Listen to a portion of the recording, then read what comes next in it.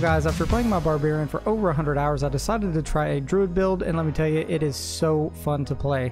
I started making this Druid build and leveled him 1 through 50 pretty easily, and not only that, but this is super fun. Even compared to my Barbarian, this Druid at level 50 in comparison is so much more powerful, I feel like, around level 50.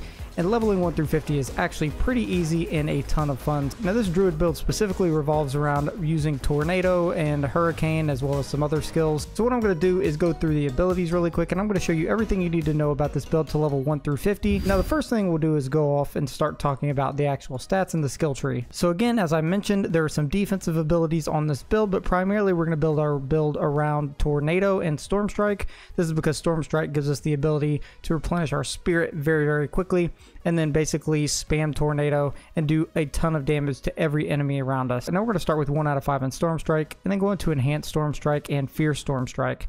Now Storm Strike itself does damage to enemies, and it chains up to 3 surrounding enemies at a time. You also get 25% damage reduction for 3 seconds after dealing damage with the skill, giving us a ton of extra defensive ability. And then with the modifier, Storm Strike has a 15% chance to immobilize all enemies for 2.7 seconds. Making enemies not be able to do anything, and Storm Strike also has a 50% chance to make enemies vulnerable for 3 seconds.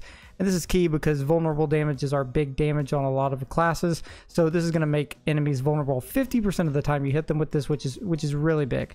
So then we're going to jump down here to our core skills. We're going to want to grab a couple things. You keep in mind towards the end of this section, I'm going to throw up all the actual levels and which levels you should take each skill at.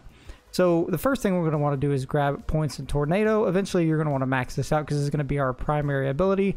This is going to conjure a swirling tornado and deal a bunch of damage to enemies that we fight. And the modifiers here, you're going to want to get Enhanced Tornado and Primal Tornado. And that's going to make it so each time you cast a tornado, you get a 20% chance that an extra one will spawn.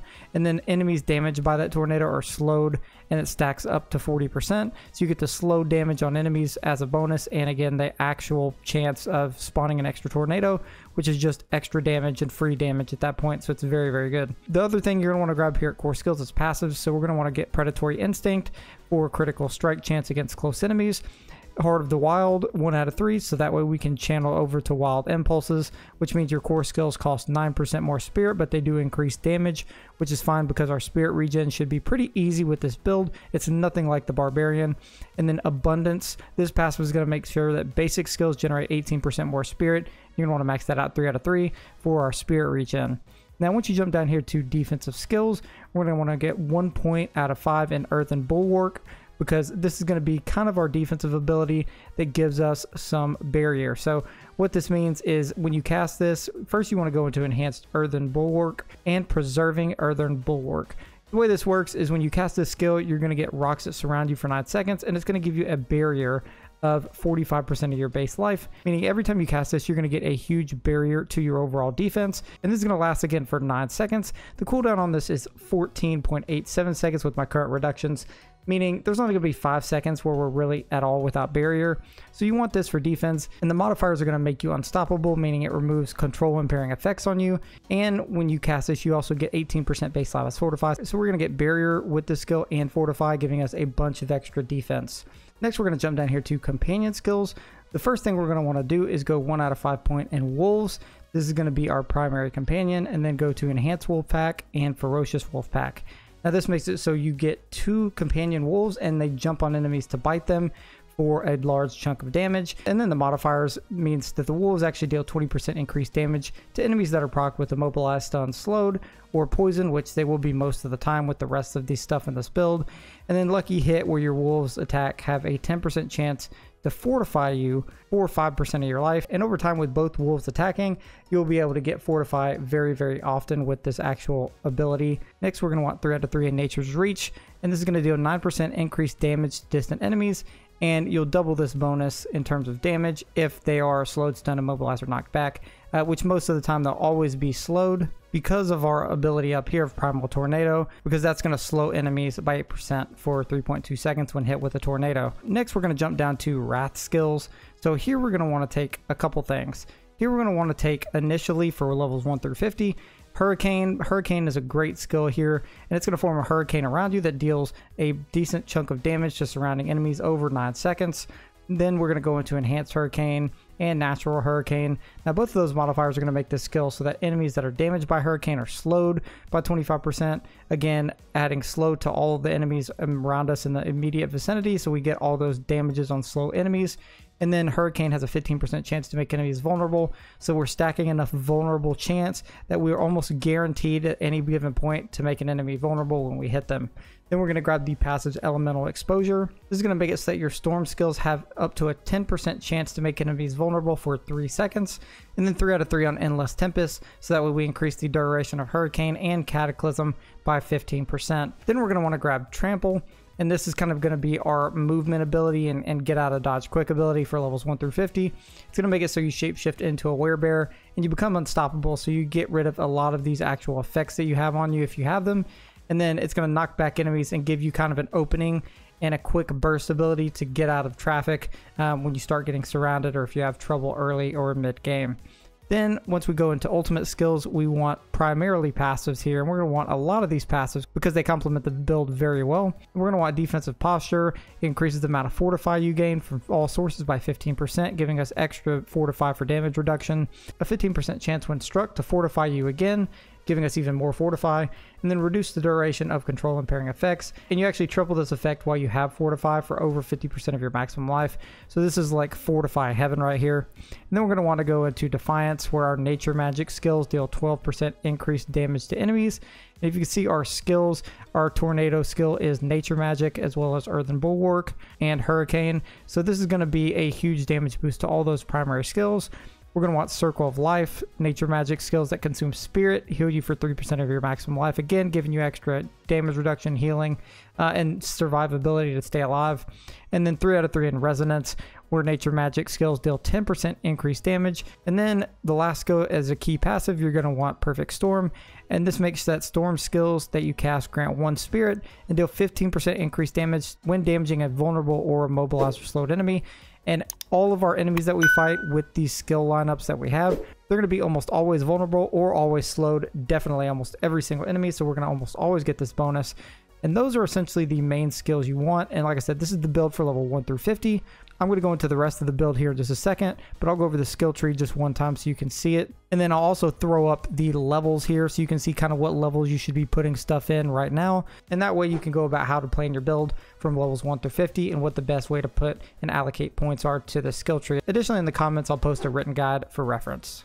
Now the next thing we're concerned with is Spirit Boons. So Spirit Boons are essentially the ability that Druids specifically have, and what this is going to do is once unlocked, it's going to give you actual special attribute boosts for your character, and it's going to make it so that your character overall is a lot more powerful with certain boons activated. Once you start leveling up your druid, you're going to have to get spirit offerings to unlock a lot of these on each individual category. And as you can see, there's 4 different spirit boon types, and you can unlock all 4 of these for each one. You just have to get enough spirit offerings to do so. The first one for the deer spirit you want to unlock is wariness. So you're going to spend up until you get that skill. It's going to give us 10% reduced damage from elites, which is a big damage reduction ability.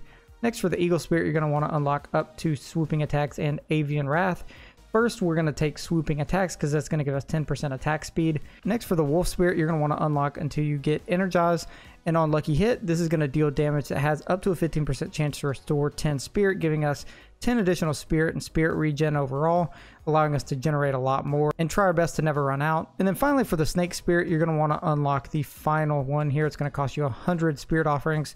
It's going to be calm before the storm. It makes it so that nature magic, which is our primary ability for magic for tornadoes, skills have up to a 10% chance to reduce the cooldowns of your ultimate skill by 2 seconds. And this is going to be the best one to use for the snake spirit. Now the 5th overall spirit boon that we're going to use, and you can see at the bottom here, spirit bonding. It's currently locked, but once you unlock every boon from every spirit, you get access to spirit bonding, and it'll let you activate an additional boon here as a choice. And the last one we're going to do here is take the eagle spirit as our 5th boon once you've unlocked all of these, and we're going to take avian wrath. That's going to gain us 30% critical strike damage, which is the biggest benefit of all these so far. So make sure once you get there and unlock all these, you take this as your 5th boon, because it's going to give you a lot more damage overall. Next, levels 1 through 50, you do still want to put aspects on your gear, and we're going to go over the aspects you definitely want. That way you're going to be a lot more powerful early on and in the middle of the game. Now this is one I currently don't have, but if you find it, pay attention because you want to acquire Storm Chaser's aspect. And what this does is it makes it so that tornadoes will seek up to 1 to 3 targets. And it overall makes your tornado ability that we're going to be using quite a lot more effective because it actively seeks targets instead of just running randomly as a tornado. And it gives you guaranteed damage across your tornadoes this way. Another one you want on a ring is the resource aspect of the Umbral, and this aspect is only able to be put or found on a ring. So if you find one, this is very important because it restores 1 to 4 of your primary resource when you crowd control an enemy, which we crowd control an enemy instantaneously basically when we fight. And this is going to give us a lot more spirit generation in fights. So this is the second most important, if not the most important aspect for this build because it gives us a lot more spirit to work with. The next aspect we want is Shepherd's offensive aspect, and you can get this very easily with the Codex of Power, and I'll include all the locations for these in the written guide in the comments below. But this is going to give us core skills that do an additional 6 to 8% damage for each active companion, and we always have 2 active companions for our wolves. This is going to give us anywhere from 12 to 16% additional damage at all times, so this is a huge damage aspect that you 100% want on some part of your gear. Then for our pants, we want the defensive aspect of Mending Stone. You can see my skill here is a little bit lower level just due to the way I put this on this gear, but you want a higher level piece for this aspect because it's going to make the duration of Earthen Bulwark increase by 6 seconds. And as you can see, rocks already surround you for 9 seconds. So if we increase that by 6 seconds, that's going to give us 15 seconds of this ability, giving us almost constant uptime basically on this ability. Since our cooldown is only 15 seconds, this lasts for 15 seconds. By the time it cools down, we get to cast it again. This is why it's very, very important to have, and it gives us that extra defensive ability almost indefinitely. In addition, when you kill an enemy, your earth skills replenish a certain amount of your barrier. So again, we're getting barrier with that aspect, and we're getting fortify and barrier with this aspect already, giving us a ton of barrier, a ton of fortify, and you're going to find that it's going to make you survive almost every single fight that you go into, especially early and mid game. Now, one aspect you should 100% have on this build just for speed and spirit regen is the rapid offensive aspect. You can see I have it on my ring, and it's going to make it so that basic skills gain 15 to 30% attack speed, meaning our basic skill is our primary spirit generation skill, Storm Strike. We already generate a lot of spirit in general by just using this skill, but with increased attack speed, we gain a ton more spirit a lot quicker and allows us to have almost infinite uptime in a lot of cases to just spam and cast Tornado consistently over and over and over again. Now I have aspect of the expectant on my two-handed weapon, and this gives us a big damage boost because attacking enemies with a basic skill increases the damage of your next core skill cast. And basically the build works that way: we hit people with our basic attack, regenerate our spirit very quickly, and then spam tornado. And so when we hit people with our ability, we're automatically charging up damage for our tornado skill that we're next going to follow up with over and over and over again. So this is great to have on your two-handed weapon, so you get a 100% extra bonus. And then this aspect I have on my amulet, which makes your core skills deal up to 30 to 60% increased damage based on the amount of fortify that you have, is great because we're going to be stacking a lot of fortify with this build, so this can give you extra damage as well. But primarily the first 4 or 5 aspects mentioned are the primary ones that you definitely want to run, and I'll throw that list up here really quick again just so you can reference that easy. And as long as you have some of the main ones there, you should be perfectly fine leveling your druid from levels 1 to 50. Now I'll throw up some of the information here for your gear for the best stats to look out for your druid, as well as some of the jewelry pieces and gems for the actual slots. So you're going to want rubies in this kind of gear right here. All your armor you're going to want rubies in. You're going to want sapphires in your actual weapons, so that way you get critical strike damage to crowd controlled enemies. And you're going to want the highest skull possible in your jewelry slots, so that way you get advantage of the extra armor that those offer for your character. Now because we make enemies vulnerable very easily, we're going to want a lot of vulnerable damage when possible to this build. You can see this is a very good roll that I have on this weapon. As an example, I got 32% damage to crowd control enemies, and then overall I got 28% core skill damage, which goes along with our primary skill. That gives us a ton of extra damage there. 40% vulnerable damage, which is another big stat we want because we're going to be making enemies vulnerable all the time. 32% critical strike damage, which gives us critical strike damage, which is very important obviously to doing big critical hits. Additionally, we want anything that gives us a certain amount of reductions or critical strike chance, and overall cooldown reduction, because cooldown reduction is going to let us use our abilities much quicker in a lot of cases and give us very quick uptime for our abilities to do even more damage. I would recommend early on you run a two-handed staff because it gives you that damage to crowd controlled enemies as an affix that is set onto the weapon, and then generally gives you a lot of core skill, vulnerable, or critical strike damage as additional affixes. And since this is only a level 50 build so far, we're not going to get into the Paragon board just yet. Now I do just want to quickly go over the rotation for the abilities. So essentially the Tornado ability is going to be our primary ability that we're going to spam and do the most damage to enemies with. So what we're going to want to do is use our main basic skill, Storm Strike, to hit enemies with our left click or regular attack button and gain as much spirit as we possibly can. As we gain our spirit, then we're then going to cast Tornado around a group of enemies, and it's going to be able to damage a large majority of them. We should be able to cast this a couple times. We then have our Wolves ability that we can cast on enemies, and you can cast this when you're currently working on building up spirit for Tornado. This is going to give us the 4 to 5 from the actual wolf hits as well as the damage itself. And then before you go into a fight, ideally you want to go ahead and cast Hurricane as your first ability before you even worry about Storm Striking anyone, because it gives us a chance to make enemies vulnerable right off the bat, and it gives us consistent damage on enemies while we're casting all of our other skills.